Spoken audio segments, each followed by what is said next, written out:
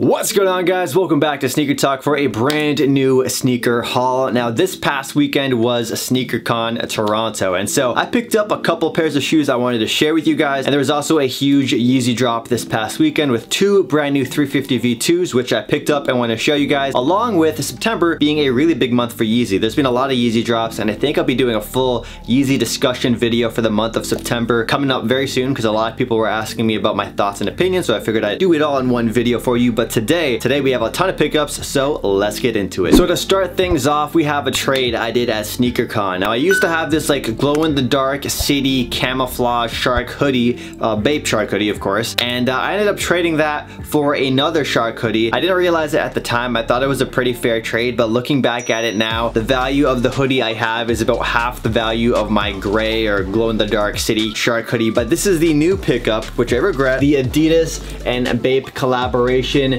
the shark hoodie that they did for Super Bowl weekend. This is a different kind of material than your typical shark hoodie. It's not that regular cotton. This has more of this like performance kind of material. The Adidas performance logo there. We've got this Super Bowl Bape logo here on the side. We've got some 3-stripe branding on the side here too, and of course some Adidas branding in gold. Again, I definitely regret trading it because the hoodie I traded was worth double the amount of this. I just didn't do my research. It was sort of like an impulse trade. Next up, we have some Nike sneakers. Now, these I ended up buying as like an impulse buy. I was buying my girlfriend some lunch and I was walking past the trading pit, so I ended up buying these shoes right here. I saw them at the corner of my eye and I had a feeling they were my size just based off of how big the shoe was. And these here are the Nike Air Tech Challenge 2 Hot Lava colorway. Now, these right here are an all-time classic in my opinion. These Nike sneakers dropped over the summer and I decided to pass on them just because I was picking up way too many sneakers at that time, and being able to find these for below retail at SneakerCon, I was more than happy to pick these up. These were actually an outlet find. I asked the person where they found these, and they have no box because I'm like, yo, they're obviously an outlet find, or not no box, but no lid, so they cut off the lid at the outlet. And so I asked the seller who sold me these, yo, where did you buy these from? Like, what outlet did you get these in? Did you get them in Toronto or outside of Canada? And he said Dixie Outlet Mall. That's the mall we go to all the time, Dixie Outlet Mall, and he's one of those people that go to the outlets early in the morning every single weekend. So that's definitely motivated me to want to hit up those Nike outlets early in the morning so you get first dibs at all of the new sneakers that they bring out for the clearance sales. Here's a look at these sneakers on feet right now. These do fit half a size small in my opinion, so I go up a size in these to 10.5 while I usually wear a size 10 in my Nike sneakers. So with that said, let's get to the next pickup. Now, I have one more SneakerCon pickup to show you guys, but before I get to that, and of course all of the Yeezys I picked up, I want to show you guys some heat that Aape sent me over. Now, if you guys don't know Aape, they're like the sister company of A Bathing Ape, you know, Bape, and they sent over a care package right here with a bunch of stuff. Now, if you guys haven't seen the previous package that Aape sent me, they sent over 3 pairs of shoes and a bunch of clothing. So if you guys want to see the recent Aape sneakers that they sent me over the spring summer season, I'll leave that video linked down below and a pop-up card as well. But with that said, if you're a hype beast, if you want some cool accessories to add to your collection or some new t-shirts, definitely stay tuned for what I have to show you guys in this little mystery box. So to start off, let's go with this white box right here. Now, I had no idea what was in here. One of my friends, or I think my sister, thought these were gonna be shoes, or my mom thought these were gonna be shoes, but I'm like, yo, what kind of shoes are gonna fit in a box this small? Like, this is a very, very small white box. So let me open it up for you guys. This blew my mind. So there's some extra packaging in here. So I saw this and I was like, okay, it's probably fragile. I opened this up, or take it out, and bam, take a look at this. It's like a hypebeast Aape tea set.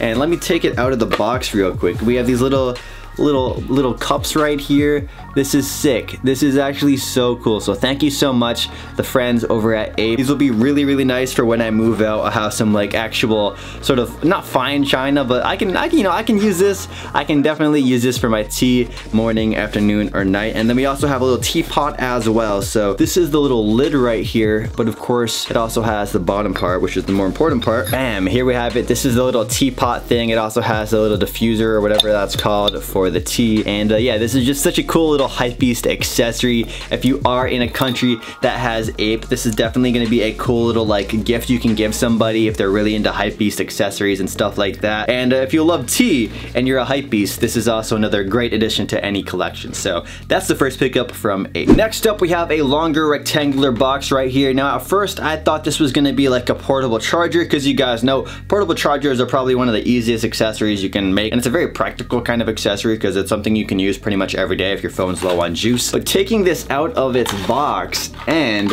it'll reveal actually a hypebeast pocket fan, you could call it. Like, check it out, a nice little fan you can carry with you. It's quite portable. You can throw this thing in your backpack or your side bag. It's that small, and if it's a really hot day, you know, just bring this bad boy out, get a little fan action going on. It comes clutch. The next accessory I want to show you guys is this cool like yo-yo. It's not like a yo-yo, it straight up is a yo-yo. It's a hypebeast yo-yo.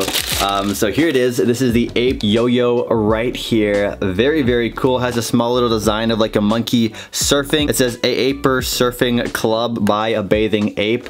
So that's really dope. And then last but not least, they sent over 2 bags. Now these bags had some t-shirts in them, which I've taken out already, but it is cool to show you guys that all Aape t-shirts come like individually packaged in their special little bag. And they also included a little note here as well, which I just found. It says, "Hey Christian, hope you like it and enjoy. Signed Kakai or Kakai? I'm not sure how to pronounce your name, but thank you, Aape." So this first tee, I'm sure some of my anime homies will really, really like. They did do a recent collaboration, and let me just show you guys this right here. Actually, I think it's like Dragon Ball Z, not just Dragon Ball. But here we have it. We got like this golden Frieza print right here with the Aape logo. And that's dope, man. That is dope. I mess with this a lot. The yellow, the purple, the contrast is really nice, and it's all incorporated into the A Aape logo right here. It says A Aape now by A Bathing Ape. So that is the tee. Thank you very much. On the back, it has a small little logo as well. Yeah, Dragon Ball Super. Oh, that's why I didn't recognize the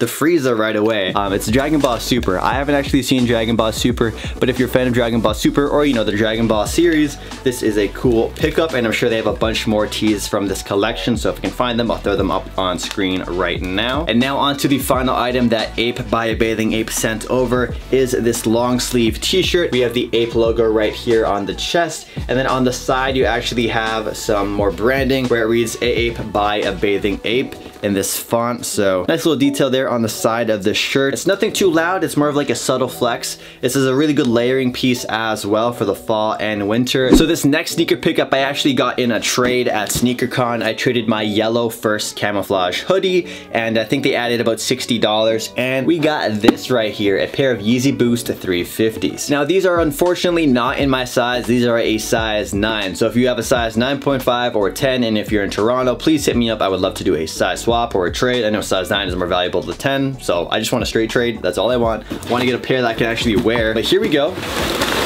Ooh, pull those out. Here we have it.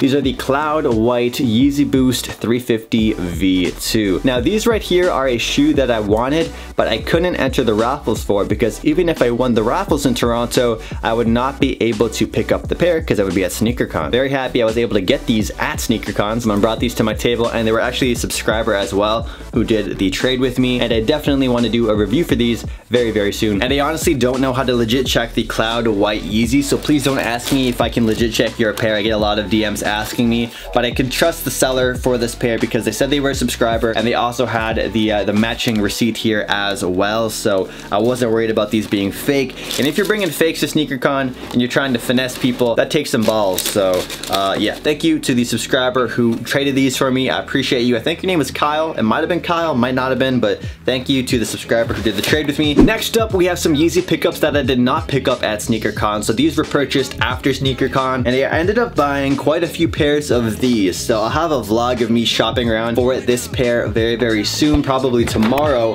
But these are sitting, man. Does no one want these Yeezys? Like, what's going on? What's going on? So I got more than one pair of these. I have more waiting for me downstairs. I'll show you guys in a future video.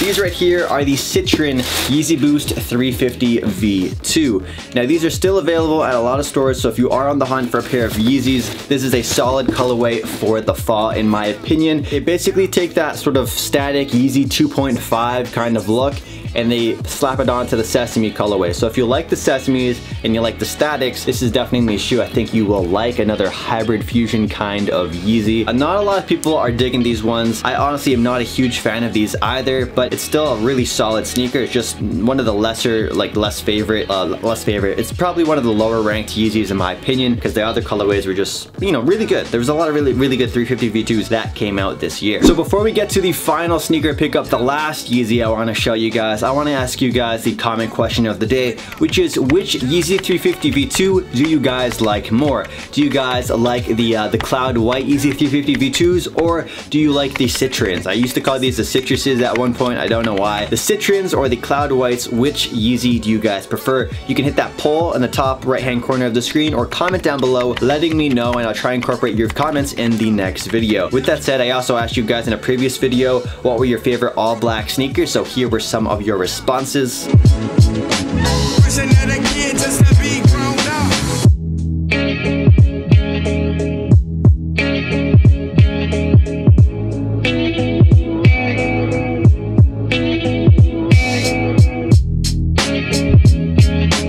Definitely comment so I can give you guys a shout out in the future video for, you know, which Yeezy you guys like more, the Cloud Whites or the Citrins. I'll probably incorporate your comments into the Yeezy vlog I upload. Let's get to the final sneaker pickup, another Yeezy. Now these final Yeezys don't have any boost. I know, what? Yeezys without boost? What are they, a 500? No, they're actually not a 500. They're not a Nike Yeezy. They're in fact a Yeezy Desert Boot. Yes, I bought them, I caved. These are still readily available at pretty much every store that gets Yeezys. So these are like the Yeezy Desert Boot 500s. I think these are like inspired, or they use the molding or the main shape of the 500s. Here we go. These things are built like a freaking monster, man. These are thick. These are hella thick. Now these are not gonna be for everybody, but I wanted to try the Yeezy boots out this winter, this fall season, and if I like them, I'll let you guys know. If I don't like them, I'll let you guys know, of course, in the review coming up. So as you guys know, they did do the Yeezy 500 Salt colorway. This is basically like a high top version of it. So if you like the 500 Salts,